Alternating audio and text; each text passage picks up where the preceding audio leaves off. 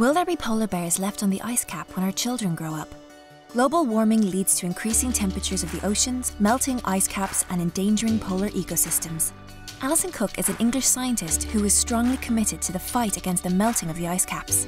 She has mapped the evolution of the Antarctic's big glaciers. Alison received from the AXA Research Fund a grant of €120,000. With this support, she managed to purchase equipment and more powerful software. AXA has also helped her meet with other researchers and share her experiences. A real human adventure at the service of the environment and of our well-being on Earth.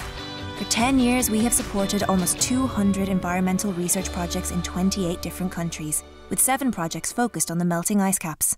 Discover over 500 research grants on our website, axa-research.org.